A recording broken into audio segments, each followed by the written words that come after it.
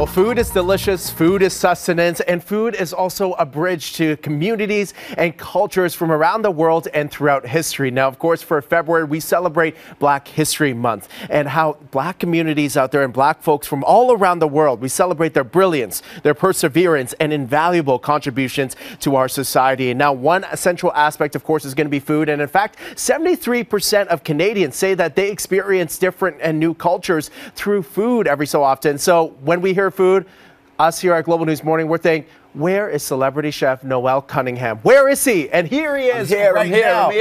How are you doing, man? I'm good, and you? It's been a while. I know. It was a party back in December or something like that. I know. Still cold, it's always good to see you, of course. Oh, yeah. Always good to see you, and always good to celebrate the food, but also the stories behind food. So talk to me about soul food in particular and your relationship with food and your culture. Alrighty. So I'm sure when we hear soul food, we're thinking about Southern cuisine, right?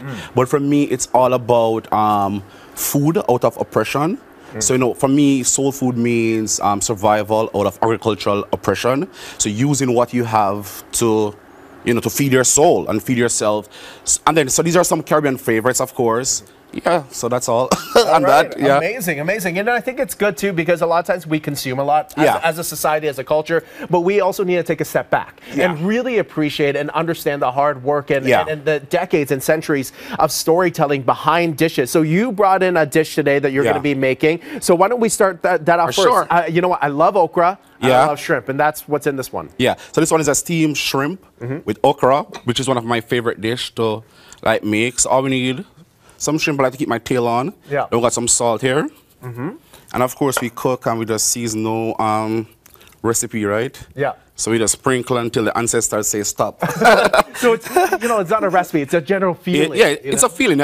So you cook to feed your soul, and it's what you feel and it's what you like. Yeah. So now, so right here now, some allspice. Yeah. And then I got some fish seasoning. Love it.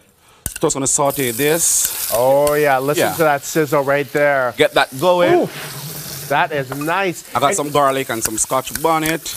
Okay, and you know what, Scotch bonnet? Don't get scared, folks, because a lot of times people hear, you know, a pepper is going in there. They think it's gonna be that, you know, that numbing kind of like killing of your palate. Yeah. No, that's North American spice. Yeah. We're not talking about hot ones. We're talking about flavor ones. Yeah. You know, it's just fantastic. And okra, tell me a little bit about okra, because it's a bit unfamiliar for some people. I know. So for okra, it's just some persons don't like it because it tends to be a bit on the slimy side of thing. I love it. But if you overcook it, that's the trouble there. If you overcook it, but usually it's pretty okay. So I'm gonna add this last to my pot, so it's not too So this one now, all we do now is add our stock or fish stock. Ooh, fish stock.